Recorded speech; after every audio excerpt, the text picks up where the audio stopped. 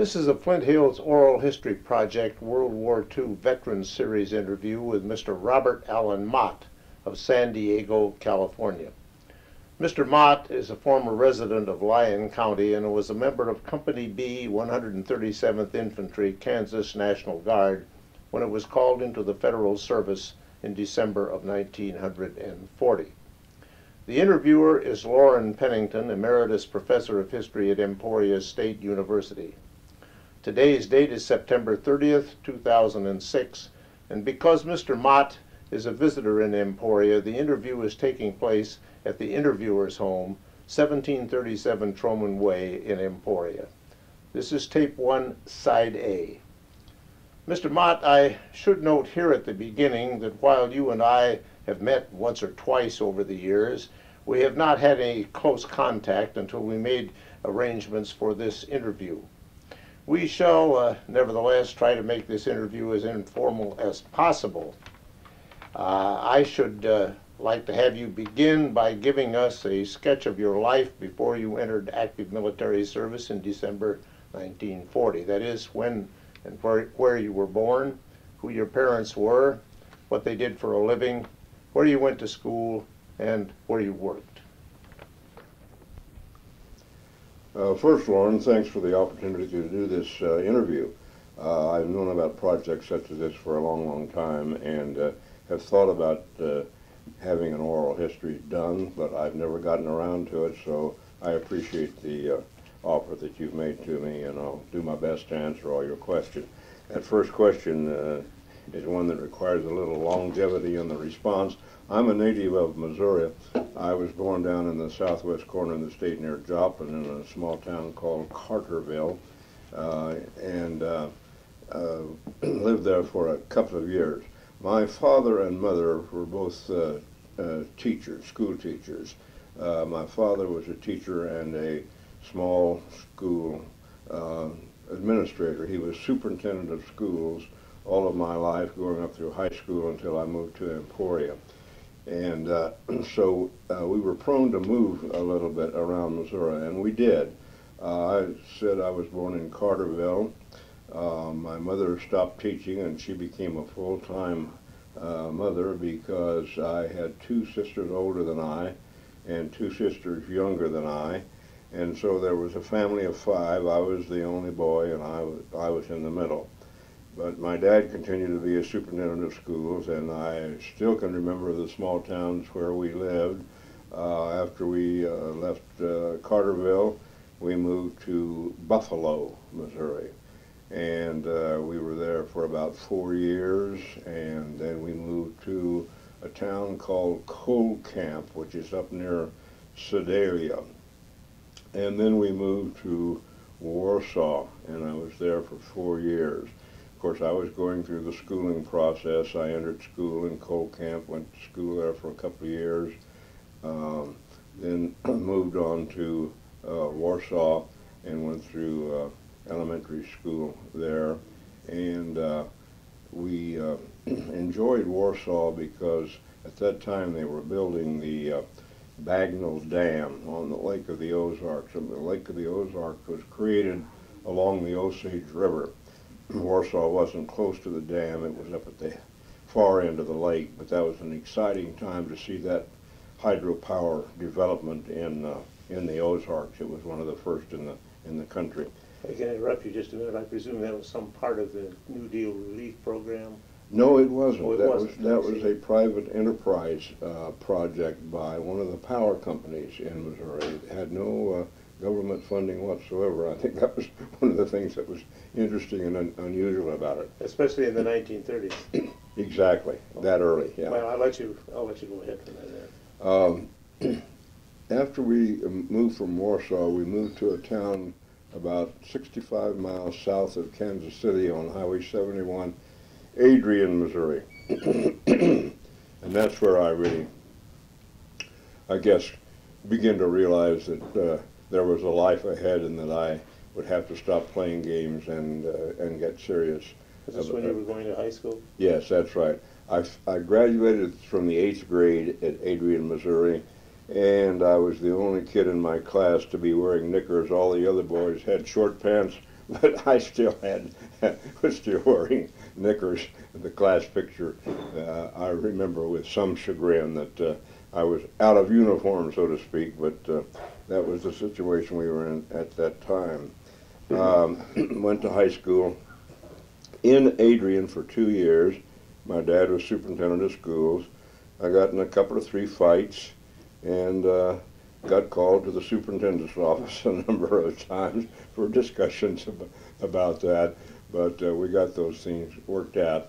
I will say it's not much fun being the son of a superintendent of schools when you're growing up in high school.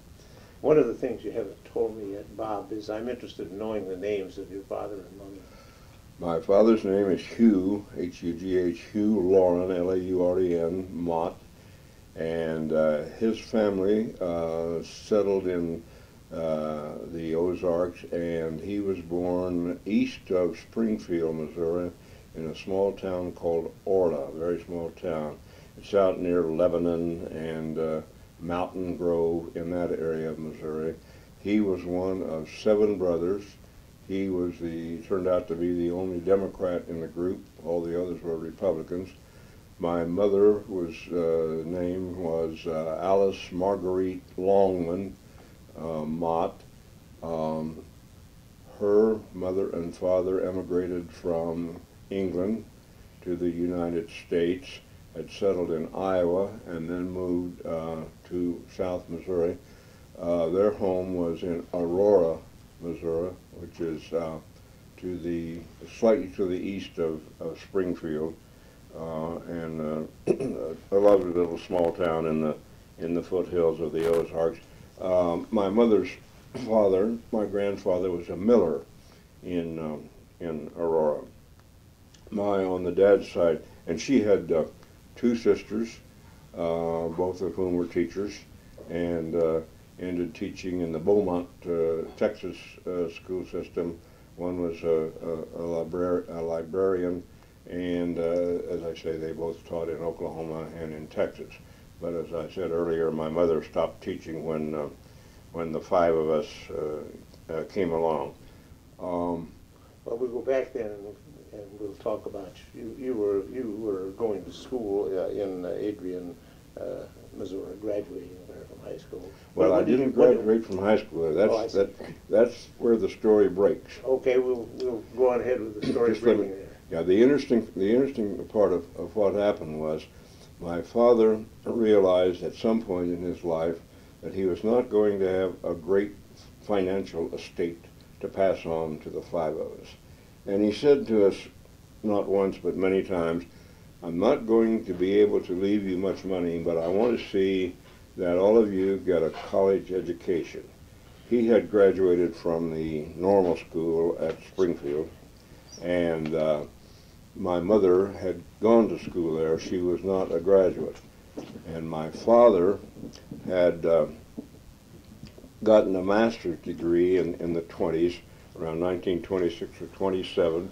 He did that in the customary way that school teachers used to do that in those days. He went to Columbia University in New York for 1 summer term, and then he went to the University of Missouri in Columbia and received his master's degree. I think it was in 1927, give or take a year. So they knew the value of education, and we all were conscious of it. And my father was determined that we were to get college educations. And he sort of made an assumption that because he was a teacher, we all were going to be teachers as well. And in a sense, part of that was true.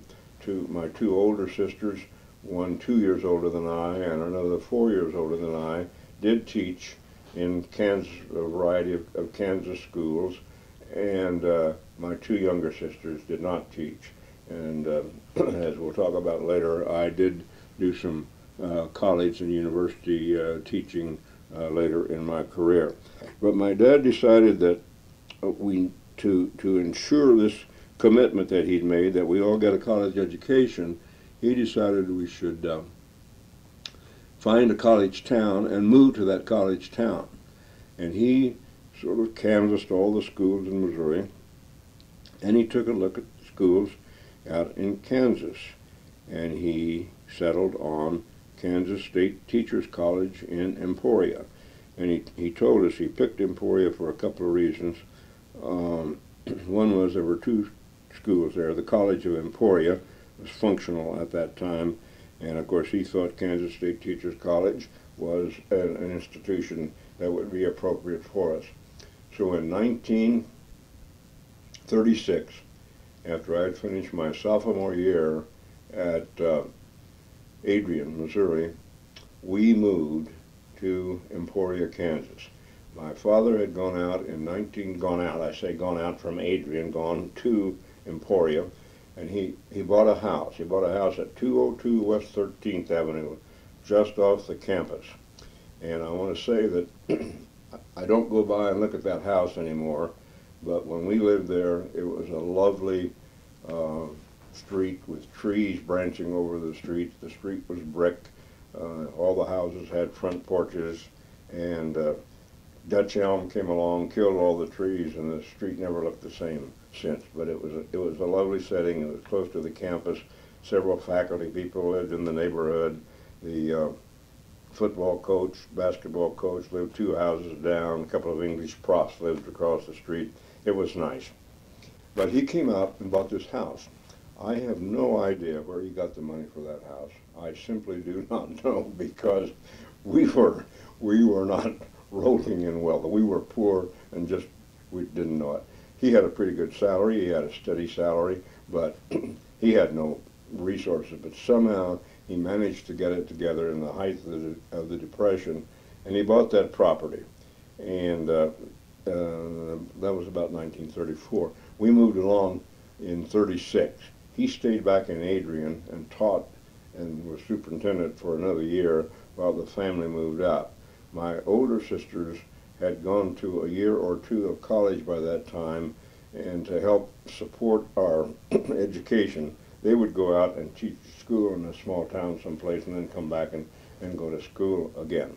At any rate, back to my story, moved to Emporia in the summer of 1936. It was hot, it was dry, it was the Dust Bowl era. Times were exceedingly tough. There was no rain, there was no air conditioning, but we made the move. And now I'm in a big city of Emporia, having lived in towns of about 1,000 or so population all of my life, and I don't know a soul. And my sister, 2 years younger than I, were both enrolled in Emporia High. I as a junior and she as a sophomore. And the reason she was just a year behind me is because my dad, in his wisdom, had decided that she was a bright kid, and he moved her up a year when she started school back in Missouri. So here were the two of us. We knew each other, but we didn't know anybody else. But we went to Emporia High, and it was good. I got in the band. I played the flute and the piccolo, not very well, but I did play them. I'd started playing the instruments in Adrian. And I got on the basketball team and made the basketball squad. And I guess I was a reasonably good student. I made the, what do they call it, the National Honor Society. I was elected to the National Honor Society in my senior year, and I graduated from Emporia High in 1938, and as you might know, I immediately enrolled in Kansas State Teachers College and entered KSTC in the fall of 38. What sort of a curriculum were you going to take at Kansas State Teachers College? I didn't have the slightest idea of what I was going to do at Kansas State. I didn't mean to interrupt you then. I'll let you go No, ahead. it's quite all right. I didn't have any idea. I just knew I was going to school, and I didn't think I wanted to teach. I had no concept at all of where my career would go. I had no thought, no desire. I just didn't have a clue, to use the vernacular, about where I was headed in my adult life. But several things happened.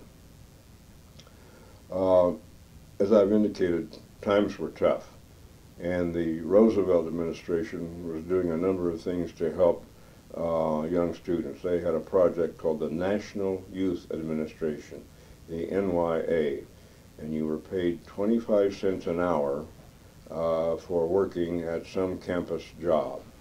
There was a lot of leaf raking going on in those projects, but that's a necessary activity on a university campus in this part of the world. And there were other opportunities.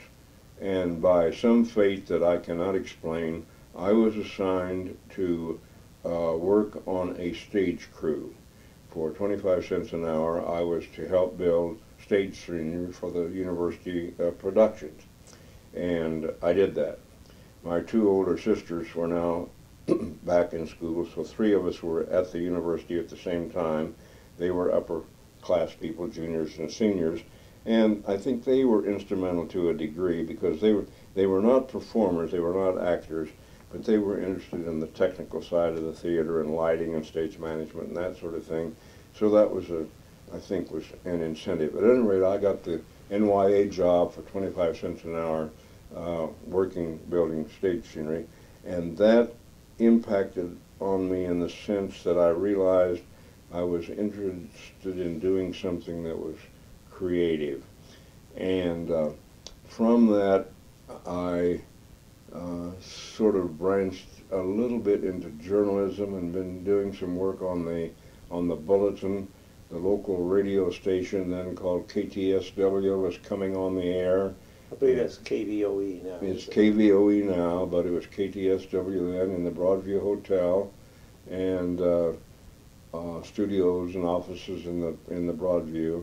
And I had an opportunity to do some work, a little bit of work, not as a paid employee at the radio station until after the war, but let's get to that later. But before the war, the university was producing some programs, including a series of programs that were broadcast on 6 radio stations around the state. Remember, no television then, and not as many radio stations as there are now. So before the war, if you had 6 stations in Kansas spread out, you covered a lot of the state. And this series was called the Kansas School of the Air. And they were dramatic presentations designed for classroom utilization. So I got involved in doing some of that. So those are some of the things that clued me a little bit into the creative side of the business. I continued at Emporia State, moving along this sort of vague route that I was on, not being sure what I wanted to do. And I recall at one time I was being counseled between semesters by one of the faculty people, Ray Mall. And Ray was a very precise, concise type of person. And we were talking, and he was asking me a similar question to what you asked me a moment ago. What was it I wanted to do with my life? What was my career plan or scheme? And he was looking over a transcript on the desk and talking to me about it. And I said to him, I don't really have many ideas about what I want to do yet as a sophomore. And he said, well, I'm looking at your transcript here. He says, you did well in shop. This was in high school. This is when I was in college. Oh, this was. But he was referring. But I mean, your transcript was. He was referring to my high school transcript, okay. Right? He was referring to my high school transcript, which said to him on the transcript that I had taken shop courses, and I said, Dr. Ball, I've never taken a shop course in my life. So we got to looking at the transcript, and we discovered that what had happened was there were 2 families of Motts in Emporia, unrelated.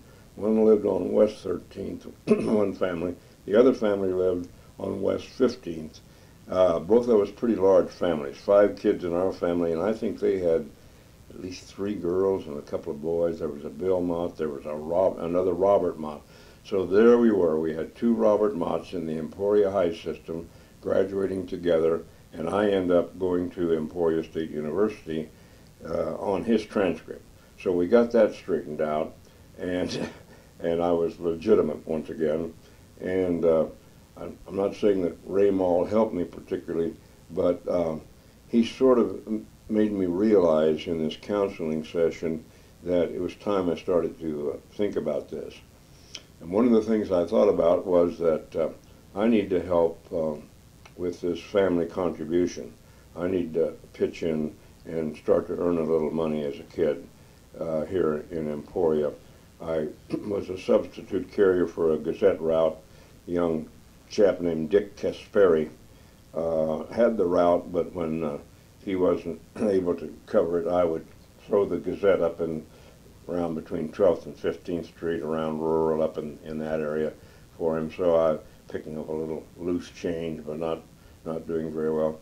But one opportunity to raise a little money in Emporia at that time was to join the National Guard.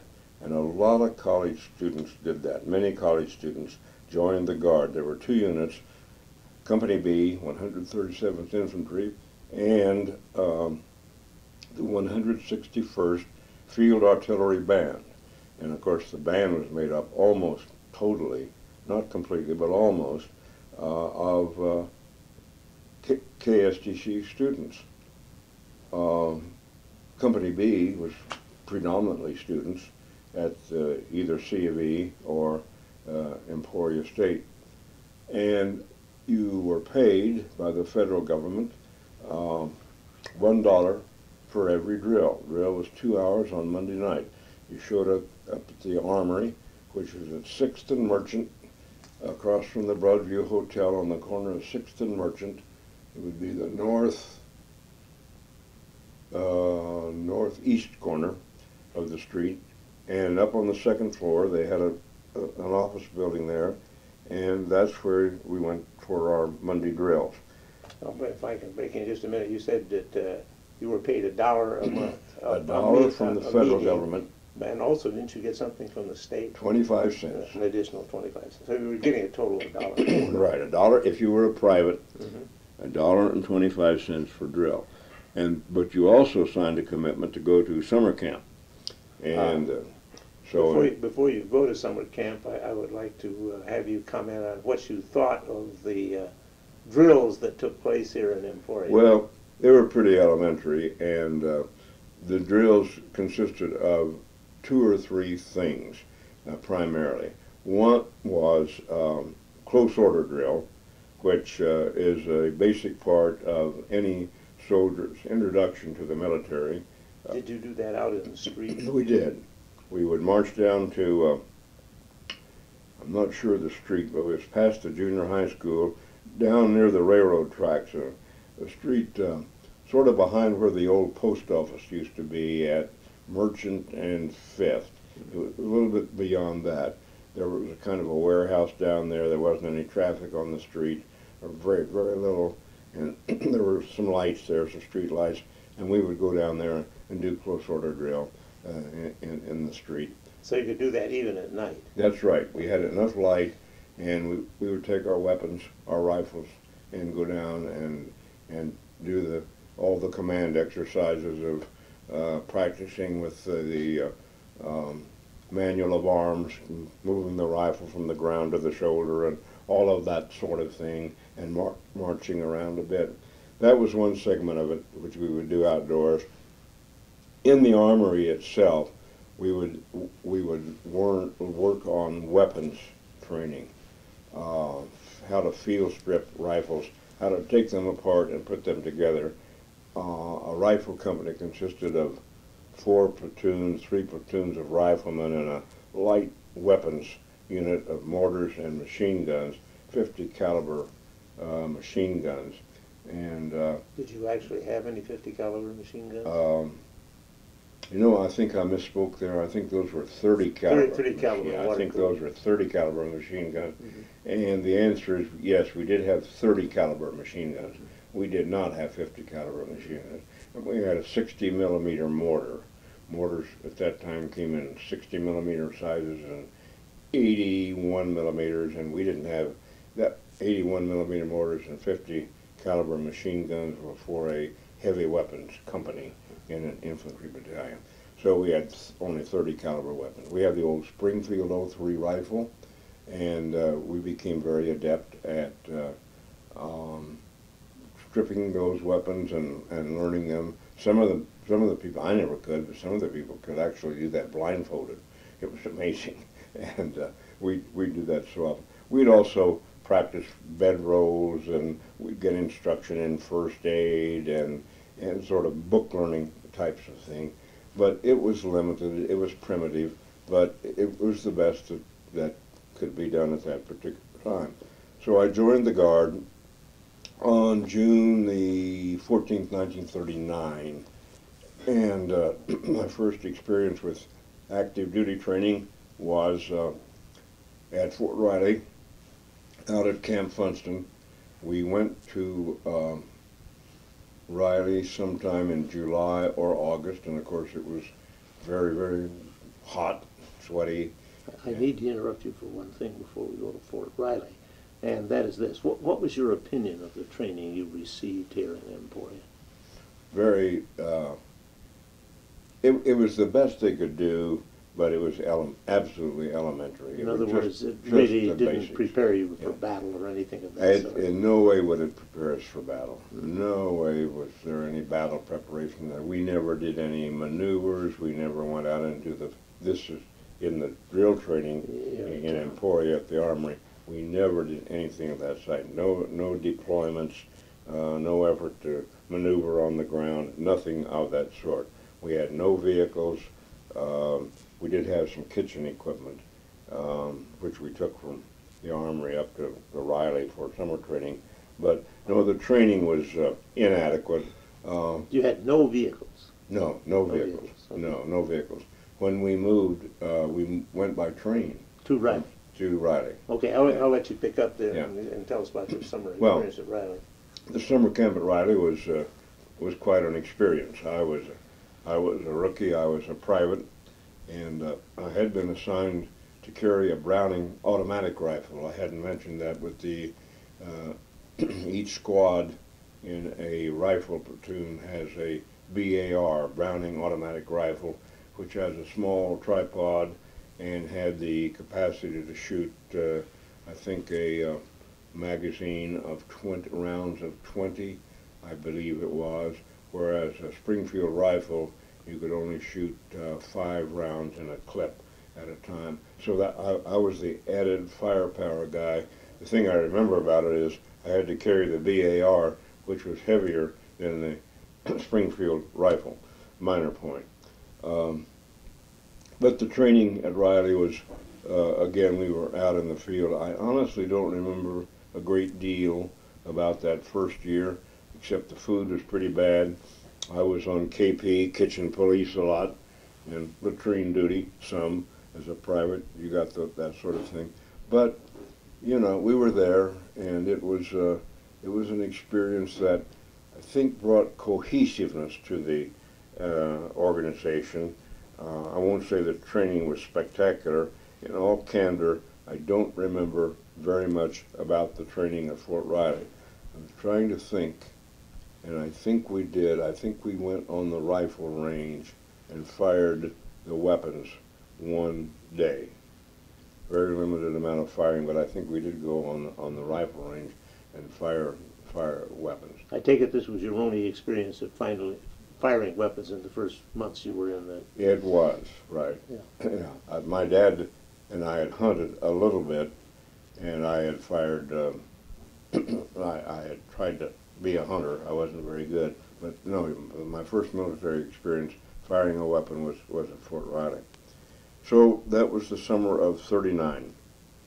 I came back and just to school again, and the next summer, I have a better recollection of next summer along. This is when you went to the Minnesota. That's the Minnesota maneuvers, right. The military decided that they would extend the 2-week training period to 3 weeks, and that we would go to Minnesota and join a large number of other units and maneuver in that area. I'm not sure why they picked Minnesota, but they did. And I recall we were in a tent camp, a temporary tent camp at Lake Mille Lacs, M-I-L-L-E, capital L-A-C-S, Lake Mille Lacs was the lake. I think that's redundant. It seems to me maybe Lacs is also French for lakes. I'm not sure about that. Anyway, we were close to that, and we did maneuver about then. We went out into the field. Again, no military vehicles, but they had requisitioned farm vehicles, and part of that maneuver was seeing the famous pictures of the time when you would see a vehicle of some nature with a big sign on the side that said tank, T-A-N-K, to illustrate that this farm vehicle was a tank. There was some of that going on up in the Minnesota maneuvers. That was for 3 weeks, and we were out away from the camp for about half that time, about 10 days, roughly 10, 12 days of that time, sleeping out on the ground pretty much and doing roadblocks. I think the biggest challenge in Minnesota were the mosquitoes. They were the enemy up there. It was a new experience for us Kansas boys. We had never seen mosquitoes of that of that size and capacity. It was there, though, that a really seminal event occurred, and that was we learned in the summer of 1940, while we were at Lake Mille Lacs on the 3-week maneuver, we learned that President Roosevelt was going to federalize the National Guard. And that word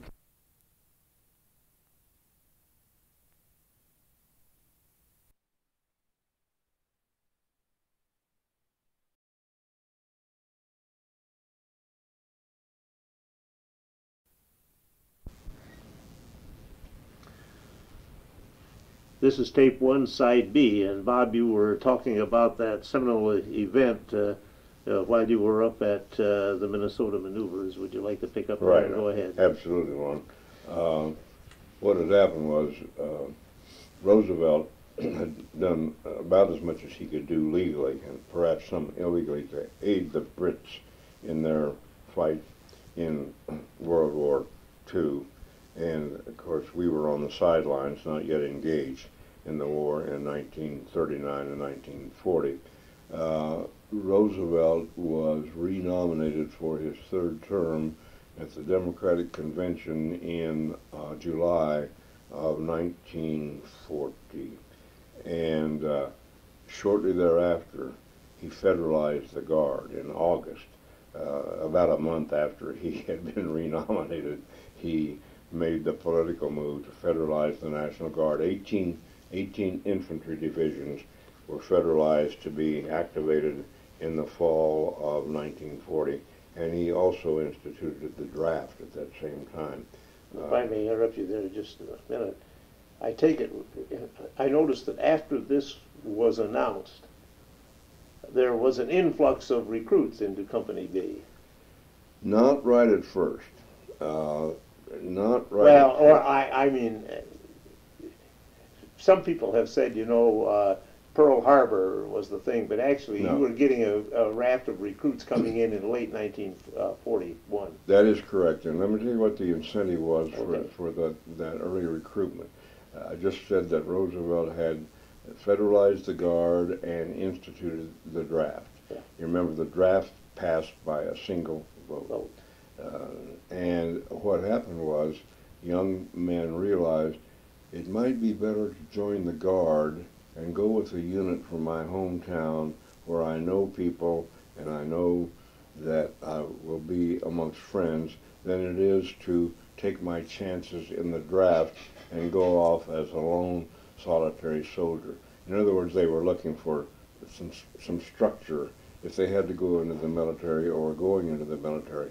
I think that was the big incentive for the recruitment. And then also there was an element, despite the fact that some of us were concerned about the fact that our educations were going to be interrupted and our lives were certainly going to be changed, the fact of the matter was we realized this was an adventure. Here are Kansas boys who, most of whom had not been out of the state of Kansas. I'd been in Oklahoma, Kansas, and Missouri, 3 states in my 20-some years of life, and it was a static population. And so they were saying, this will be an adventure, and It's only for a year. I'll go, I'll do my year's service, I'll come and get back in school. So I think that draft element was a major factor in people coming in. And the second one was, hey, I'd like to go off and do my military service with the hometown boys. So that there was some pickup that people that joined the unit quite late. There was I think there was a, if again I interrupt you, I think you also had a commanding officer, Captain Donnellan. We had Captain who used a kind of an interesting argument for getting recruits. Yes, Captain Joe, we call him, Joe Donnellan, J.J. Donnellan. He was an insurance salesman, good guy, fatherly type. As a matter of fact, his son, Quentin Donnellan, was in the unit. I believe Quentin was Captain Donnellan. I believe encouraged his son, and Quentin was a second lieutenant, as I recall. At any rate, Donnellan's point was, if you join the National Guard, and if we get into a military situation where there's a fighting war, you're going to enhance your opportunities to be commissioned officers, to get a commission and become officers. His phrase was, you will have your commission in your hip pocket. I remember him saying that any number of times. That was one of his great recruitment tools, and it worked. You will have a leg up over the draft. That was the point. You would be in better shape. You would, despite my criticism or comment about the training that was not up to par, nonetheless, you would be better off and you would be in better shape than were the others who were coming in. And he was right about that. And I don't think it's time to talk about it yet, but what I discovered was, as we moved down, that his statement was correct. Many of the men in Company B ended up as commissioned officers. Including yourself. Yes, including myself. Now that brings us up to the point, pretty much, of the mobilization. For the Kansas National Guard, the date was the 23rd of December. Some of the units in the Guard were mobilized in late August, some in September, some in October, some in November. I think the Kansas National Guard, which was made up of troops in Kansas, Missouri, and Nebraska, forming the 35th Division, I think the reason we were delayed is because they didn't have a place to put us. They were building Camp Robinson, Arkansas, north of Little Rock, 6 or 8 miles north of Little Rock, and the camp just wasn't ready. And so when we were mobilized on the 23rd of December, we were one of the last National Guard units to be mobilized. So one of the big questions amongst the fellows that were in the unit is whether or not they should return to school in that fall semester of 1940. And 40, I'm sorry. Yes. At 40. And I remember that at least 4 soldiers did that and graduated later down at Camp Robinson. Darrell Hogan, the company clerk, was one. Tom Tholen, who was a private in the service, Hogan was two at that time. And there were 2 others, and I can't remember the names, but Tholen and Hogan, I remember, went to school and in that fall semester and received their diplomas and their graduation at Camp Robinson. Most of the men opted not to enroll in the fall semester. I enrolled. I'm not quite sure why, but I enrolled in 4 classes, and don't ask me what they were, but I'm sure I wasn't the most attentive student in the world. But when the Guard was mobilized, at that time the semester didn't end until about mid-January.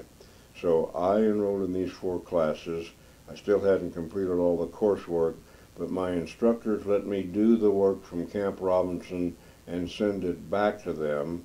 And then I took examinations, And so I got an added 12 hours of credit because I had decided to stay in school. But on the 23rd of December, we meet on a Monday morning in the dark at 6th and Merchant, stand on the sidewalk outside the armory downstairs on the street, and take the oath of service to the military and to the country. And we stayed at home for 2 weeks. Those of us who lived in Emporia were allowed to go home at night and sleep in our homes. Those who were away from Emporia, there were a lot of North Lyon County boys from Admire and Miller and the other towns along the northern border. I believe they were called the North Lyon County Mafia. That's right. Yeah, they had it. They had an actual nickname. Yeah, they did. I'd forgotten that. They were housed and billeted in the new William Allen White Auditorium down in the basement. That's where they would spend their nights. Meals, I'm having trouble remembering about meals. We ate out of mess kits, and I think there was a kitchen set up in the armory. I'm not very clear on that. I'm just not sure how the mess was handled during that period of time. We were here for 2 weeks, through Christmas.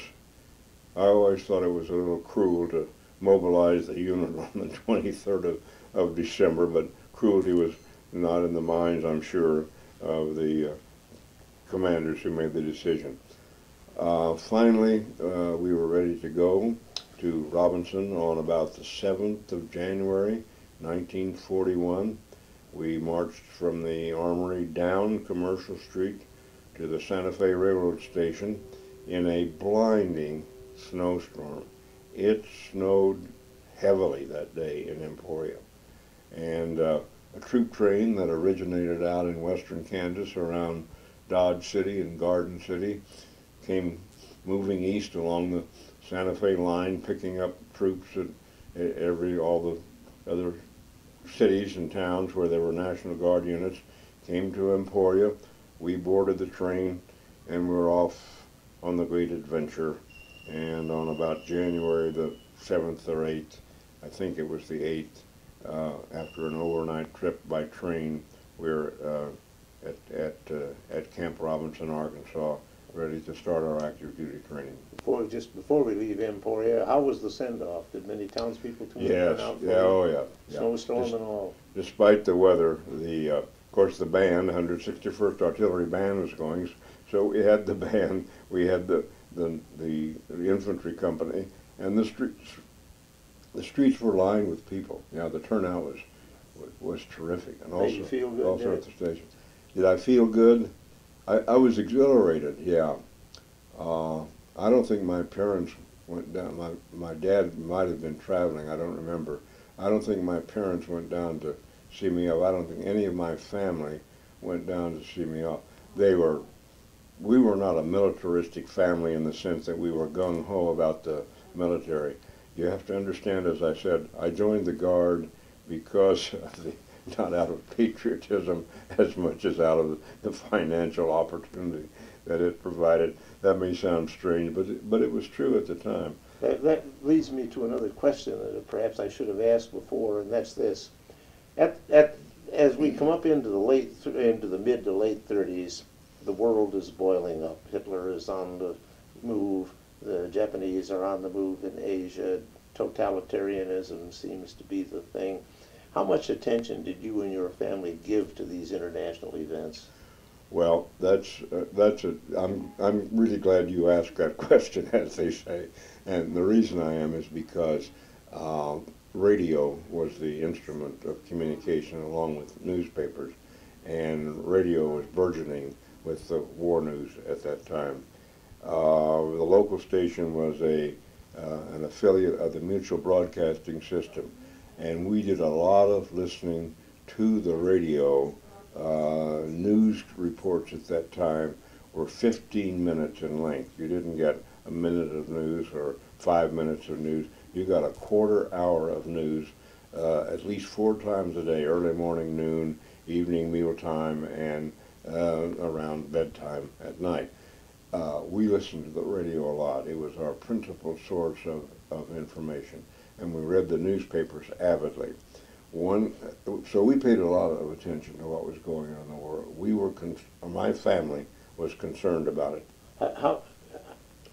How was it as a subject as compared to, say, the Depression? Subject of interest, I should say, in your family. Right. In our family, we were looking ahead, and we were anticipating what might be difficult times, and the war in Europe was more paramount in our thinking at that time than was the Depression. By the way, what was your father doing during this time? My father, after he, as I said, he went back to Adrian and was a superintendent there for a year, and that would have been the year of 36, 37. In 1937, and he'd done this in the summers before to supplement his income, he would go out when we were in Missouri and sell school supplies in the summertime to rural school districts. He got a job with Harlow Publishing Company of Oklahoma City.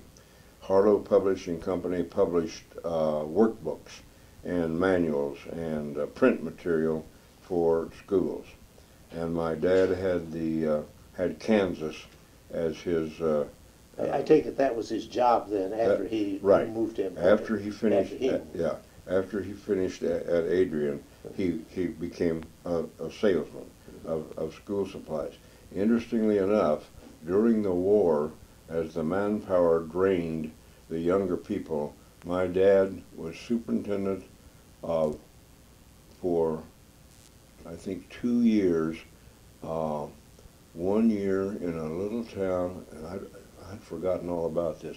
1 year in a little town in Lyon County, and I can't remember the name of the town, but if I could see a map, I think I could identify it. And the other place was Waverly, out east of Emporia. For 1 year, he was superintendent of schools.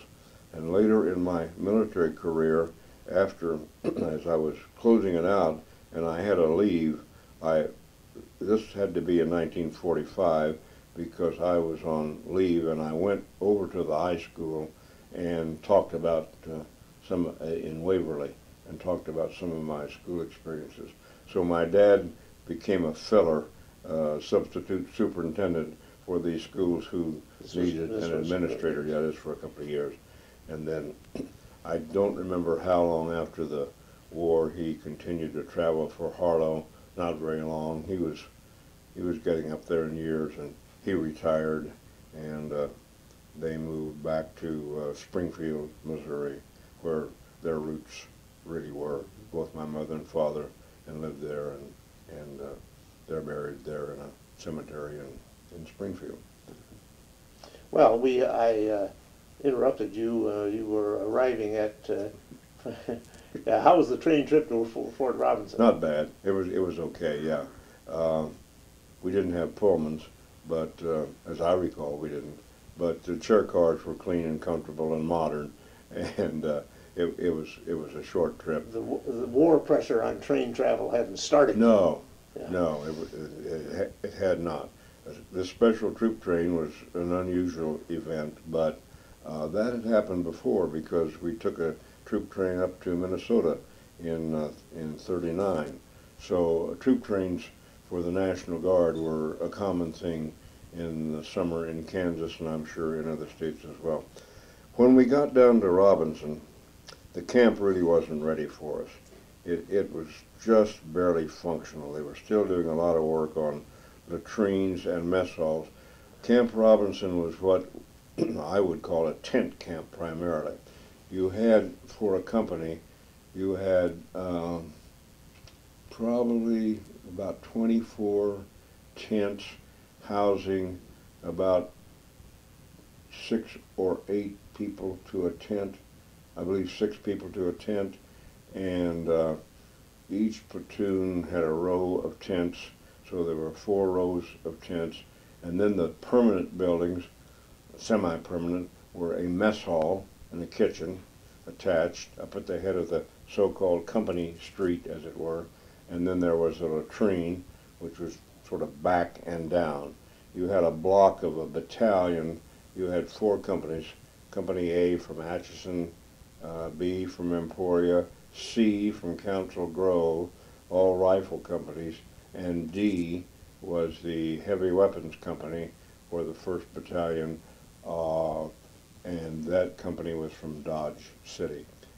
And then we had a battalion headquarters unit, which had been originated in Cottonwood Falls and Strong City.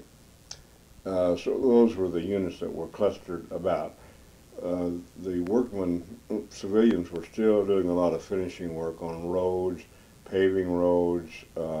We did a lot of work ourselves. We built sidewalks and would get gravel and put it in areas. Arkansas has a lot of red clay, and Camp Robinson was filled with red clay. And when it got wet, it was sticky and extremely difficult. You couldn't walk through it and then walk into a tent or a barracks without tracking up the whole thing.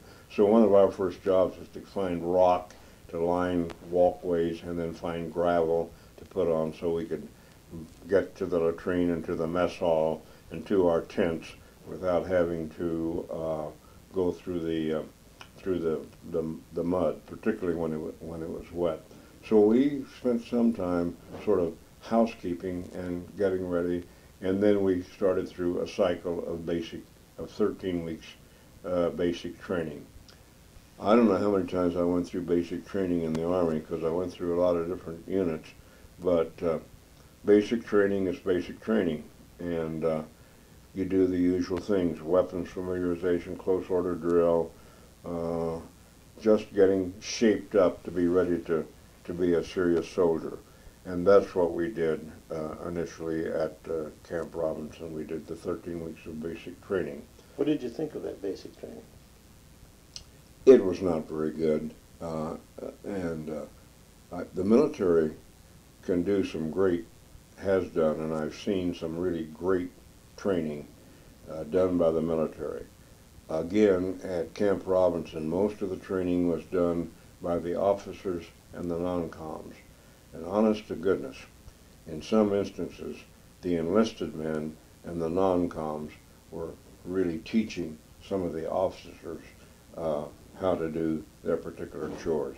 I remember one particular instance, a chap who got a commission in ROTC from the University of Kansas at Lawrence, Mark Alexander, a wonderful officer. Mark Alexander, wonderful, wonderful officer, but he didn't know anything about weapons. And he was assigned as an officer to the weapons platoon in Company B. And honestly, the enlisted men and the non-coms in that weapons platoon taught Mark Alexander all that he turned out to know. Did you happen to be in that platoon? I wasn't. I was in the 1st platoon, in the rifle platoon, but I want to say another word about Mark Alexander. He later became a paratrooper and volunteered and had an exceedingly illustrious career. He was in a planning session for a drop one time, and he was meeting with the Brits, and he was a major, I think, at the time, and he spoke up and made a comment, and one of the British generals says, "Major, when we want your opinion, we will ask for it." But Mark Alexander turned out to be quite a guy. But we were all learning together at Camp Robinson. We were teaching and training each other. We didn't have a lot of instructional aids. But what was happening was we were getting clothing, we were getting kitchen equipment, we were getting vehicles, and we got the new M1 rifle. A big deal. The Springfield 03 was a weapon that had really served its time, and the Garand, G-A-R-A-N-D, the inventor of the rifle, produced the M1 rifle. And it was a much more effective weapon. You had a clip of 8. You could put the clip in and shoot 8 rounds without having to reload. Oh, and without having to re-pull the trigger. Yes, right. It was automatic right. Yeah, that's correct. So we had that new experience, and the preparation was leading up to maneuvers in the summer of 1941. That would be 1941. After we finished basic training, we got leave, by the way, and there was a good deal of traffic flowing back between Emporia. Some of the more adventurous soldiers, very few of us had cars, but there were 2 or 3 cars, and I know a lot of soldiers would make a weekend trip back to, get a 3-day pass, push off on Friday night, drive from Little Rock to Emporia, and of course no interstate, so it took a bit, and then back on Sunday evening or Sunday night to be ready for drill on Monday. And there were a lot of visitors from Emporia at Camp Robinson, and they came down and would visit. I know on Mother's Day, my mother didn't come, but a lot of mothers came, and that was a big celebration. They ate in the mess hall with us, and we were all spruced up and on our best behavior. There were some nice events of that type. That's an appropriate place for me to ask this. Some of members of Company B have told me that they considered Camp Robinson pretty much a fun time. I didn't. I know some people. I have a friend at KU, Hobson Crockett, and Hobson was a cook, among other things. He wasn't a cook in civilian life, but he was a cook. And I said to Hobson one time when I saw him at a high school reunion later, Hobson, I said, "You were really goofing off down at Camp Robinson." And he said, "Well, weren't we all?" And I think there was some of that. They saw it as a lark and as an adventure. I must say I didn't. I took it seriously. In spite of the fact that you thought the training was fairly rudimentary. I still took it seriously. I just thought it. Well, I was, by that time, when we were mobilized, I was a corporal, and so when I went to Robinson, I didn't have any latrine duty or KP or that sort of thing. I was a squad leader and had corporal stripes, and then shortly after we got to Robinson, I was promoted to a 3-striper, a sergeant, and we had a sergeant who was platoon sergeant, and we had another sergeant, Jack Snow, who was a platoon guide, and I looked up to those 2 people. Jim Wagner was the platoon sergeant. We had a lot of different second and first lieutenants come in to be platoon leaders because there was a shifting of personnel, particularly in the non-commissioned ranks and the company grade officer, first, second lieutenants, and captains. There was a great shifting of personnel. Captain Don Ellen did not stay with us for an extended period of time. He was a little hefty. He was obese, and handled himself pretty well, moved pretty well, but he was also over age and grade. And Captain Don Ellen was mustered out at some time pretty early on, and we had as our company commander then, there were brothers Gerald O'Connell and Tom O'Connell. Both of them were from Emporia and had worked on the Santa Fe Railroad. They were a couple of people who were not college students, but Tommy O'Connell became our company commander after Captain Joe was retired. And we had a succession of company commanders that came on at that time. One thing that I did, and maybe this is why I had a slightly different slant, we had a fellow in the unit named Vic Peck, and Vic had worked at the local radio station, KTSW, that I mentioned earlier. He was on the paid staff there, and he was a student at Emporia State. And Vic got the assignment he was a sergeant, he got the assignment to write columns for the Emporia Gazette, to write a weekly or occasional or every now and then, I forget the frequency, for the local newspaper. I either volunteered or was asked to write some news stories for the Bulletin, the university newspaper, where I had tinkered around in my sophomore and junior years a little bit. So I did that. And then Peck got busy and got some other assignments, and he gave up the Gazette column and the writing for the Gazette, and I took it over. So I had, this was an extracurricular job that I was doing for no money, but it was something I enjoyed doing. I had a typewriter, didn't type well, but I could type the information. And the 35th Division set up a press school. So every Monday night, we would go into Little Rock in a 2.5-ton truck, be driven into the Central High School in Little Rock, famous later on for the integration of the black students in the Little Rock High School, where when Eisenhower was president, and sent in the Airborne Division to ensure the safety of the, 9 Little Rock black students who integrated Little Rock High School. And that's where we had our journalism classes. And they would give us tips and clues on how to write and what the military wanted us to write and that sort of thing. So were these run by the military? No, there was, I think the 35th Division set it up, but the instructor was a civilian. And it was under the auspices of somebody at Camp Robinson, whether it was the camp or somebody in the division, I don't know, Loren, but the instructor was a civilian. But we learned and from each other, so I did that as well.